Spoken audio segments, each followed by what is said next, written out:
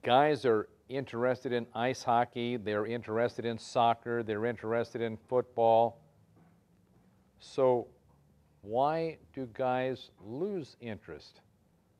And we're talking about relationships. This is Dr. Paul, author of Boomer Girls, a Boomer Woman's Guide to Men and Dating, and host of Ask Dr. Paul. So you want to retain the interest in a relationship. Why do guys retain an interest in the various sports they're interested in, and yet they may lose interest in a relationship? Well, it's not that you are uninteresting, and it's not that you're not a good person. It's that they have lost interest in something in their lives. And that thing they've lost interest in is the magic that was there in your relationship. And the only way to renew that is to put the magic back in it, and that may not be easy, but only you know what it is.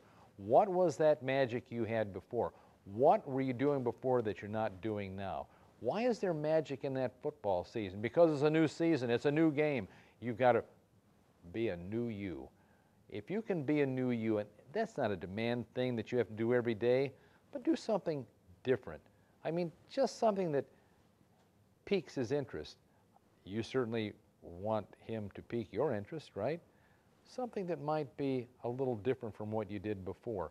It could be something in the way that you cook. It could be something in the way that you make love. It could be something in the way that is entertaining, someplace that you go. But change the format, okay? It can't always be the same, just like a company changes its advertising. And I'm not saying that's a good thing.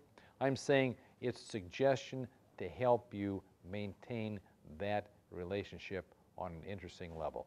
This is Dr. Paul. May your fantasies of today be your realities of tomorrow.